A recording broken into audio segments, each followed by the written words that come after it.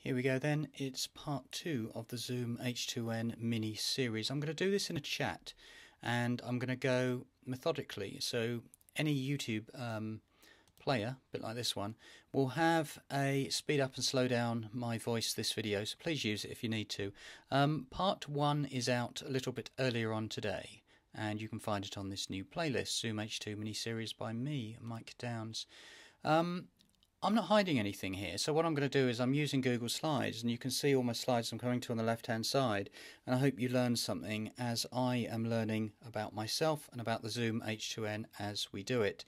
So the thing I want to get across here, although it's called the device and the setup, I want to make some sort of idea philosophical points about audio recording, about generally me as a person and how I work. And there are tons of other Zoom H2n videos on YouTube, and my point really is that if you take something like the Zoom H2n and keep going on about it, it's a bit like looking at, say, as lovely as it is, the singer from London Grammar, Hannah Reid. Until you hear her voice, it means absolutely nothing. Similarly, of course, worldwide star Adele. Until you hear her voice, it means nothing. So what I'm trying to get to here is that, going back to the Zoom H2n, this part is about a device and a setup, and after that will be tons of examples of how I used it. And I've got about 100 different files, but I want to try and make these videos to help people learn and help myself learn. First philosophical point: to speak and to listen. Old adage, we've got 2 ears and 1 mouth that we should use in that order for those good people. If I said to you, or looking around the streets these days, that you've got some headphones and a microphone, I would say it's easy for people as a want to go out there and spend $100 on some headphones. I found this picture here, and what I'm trying to get to is that I don't even know what these headphones are, but when I go to the UK store Argos and look at them, I'm thinking, oh my god, I want these, this is really, you know, these are good, these are cool, look at those, they are fantastic. But my point is that when I come back to the idea that if you buy the headphones as a stylish item to put on your head and to look at them or to be seen in them, if you are listening to that audio, presumably you're going to be listening to music or maybe stuff from YouTube or hopefully your own recorded stuff. But what I'm trying to get to is for somebody to go off and say, hey, let's spend $100 or so, which is more or less what a Zoom costs, on or as a microphone. You go, why bother? So what I'm trying to get to with the little balance in the middle here is it a 50-50 between, if you want to spend $100 on headphones, you would expect someone else to have spent at least $100 on recording that music or recording that voice to get to you. Chances are, I don't think that's true.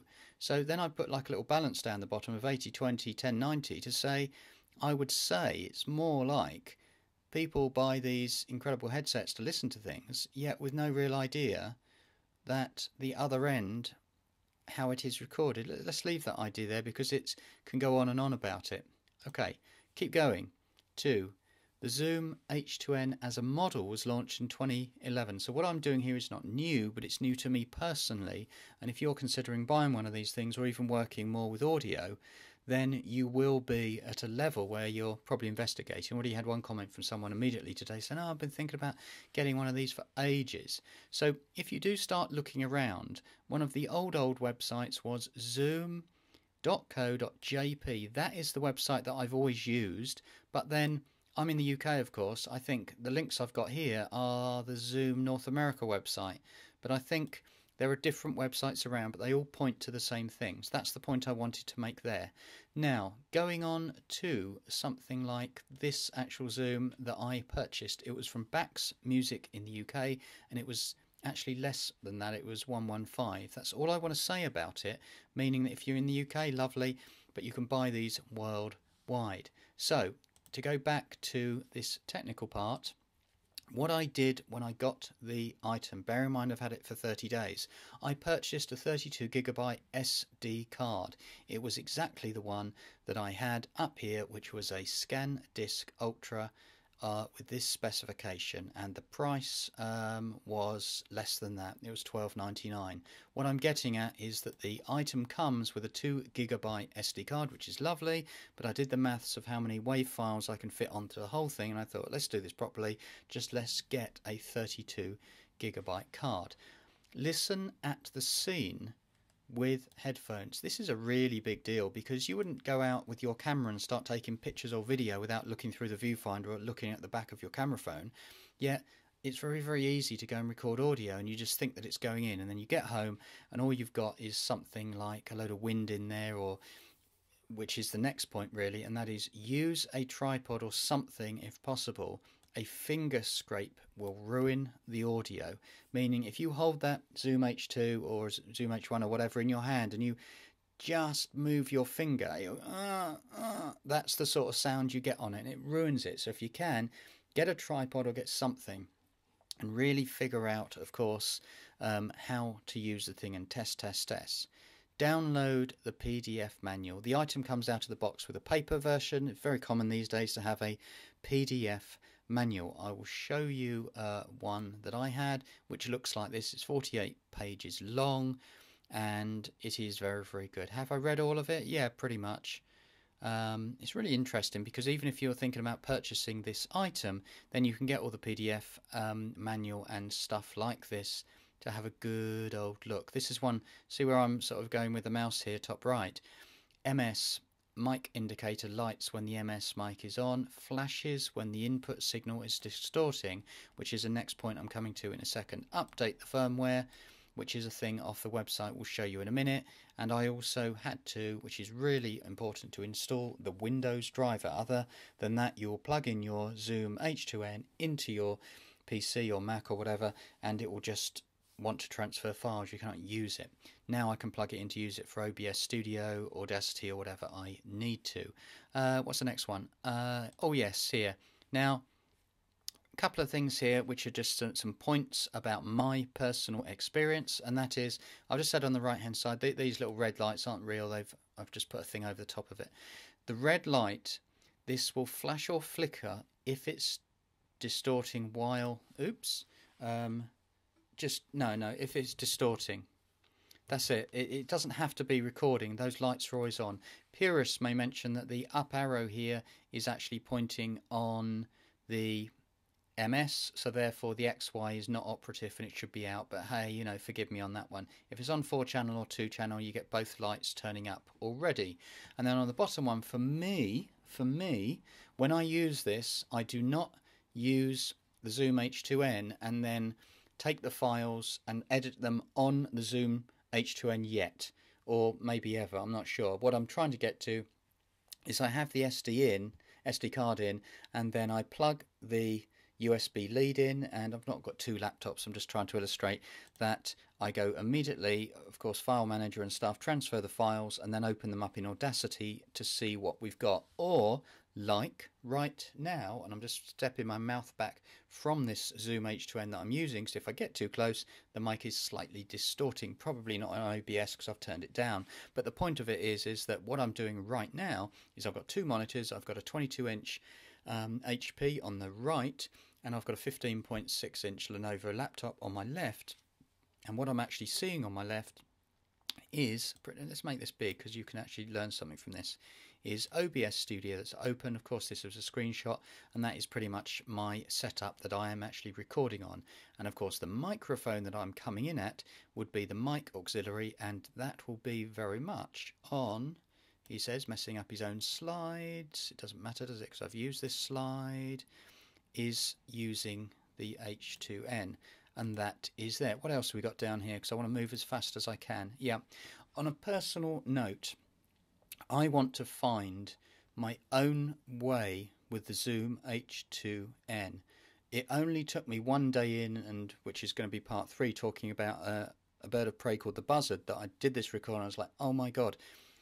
Yes, this has actually given me the audio, but what it's actually given me is the confidence, quite honestly, and the clarity to know that in any situation I can bring back a tiny piece of the world back on audio. I'm already confident with photography and video, that's not a problem with that, but getting that great audio to stand the hairs up on the back of your neck is important. Now, the reason I've used the slide here from the brilliant and talented Imogen Heap is that years ago I remember seeing it, and can you see where I'm highlighting this with the mouse?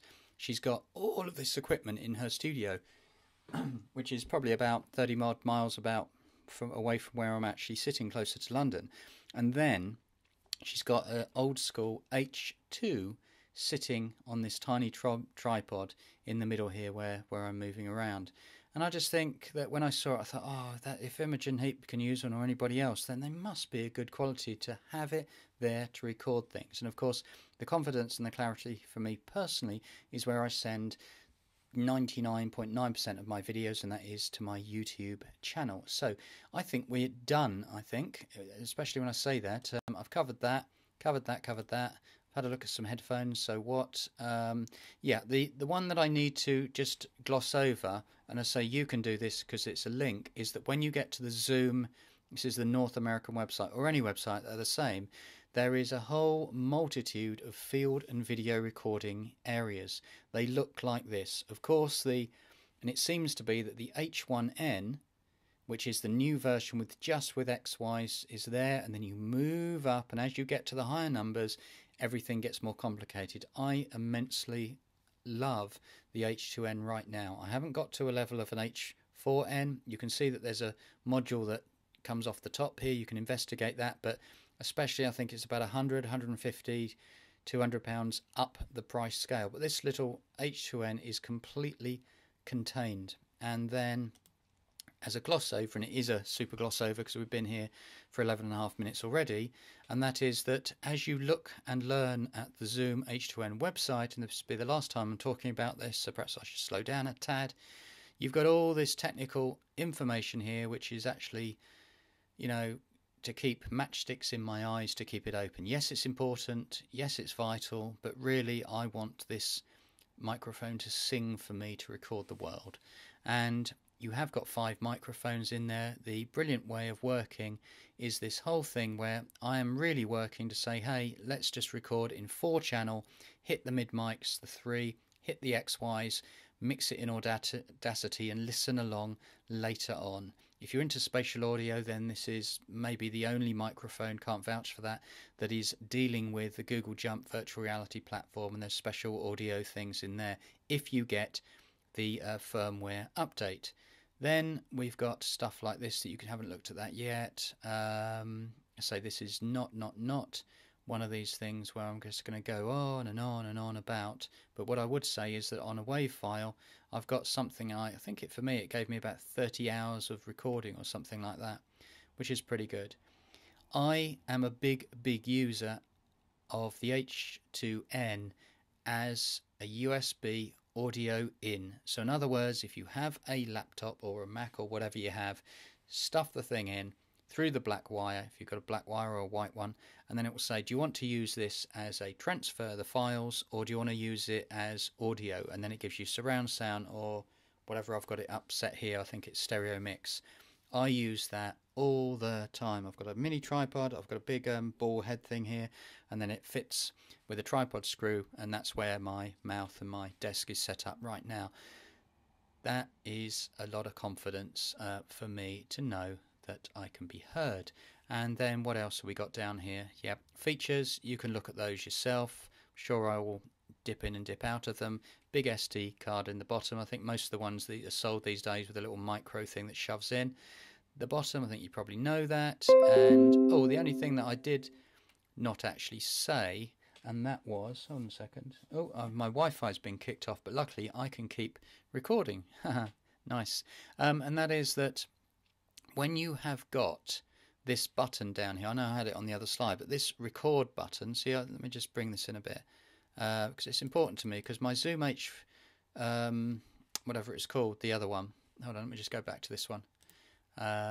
Let me see, yeah, this one here, this red button, when I had my Zoom H1n, whenever I pressed the record, it was like spongy, and the display was really small, and never knew whether it went on or off. So when I've got something like this Zoom H2n, when I press this down, it's almost like kadunk, Kudunk, you know, the record button depresses about at least 1.5 millimeters. You can really feel the thing is going down, and there is a button there to press. Again, gives you confidence, but you have got the 0 zeros at the top here, which starts counting, and you can instantly see when the thing is moving.